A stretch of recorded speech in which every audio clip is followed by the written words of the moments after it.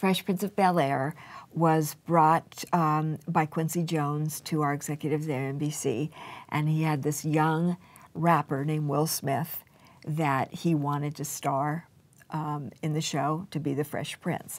And Will's name at the time was Fresh Prince, and Jazzy Jeff was that was the rapper combo. And we all met on a Wednesday night at Quincy Jones' house in Bel-Air, because that was the only time that Will Smith could come to audition for us.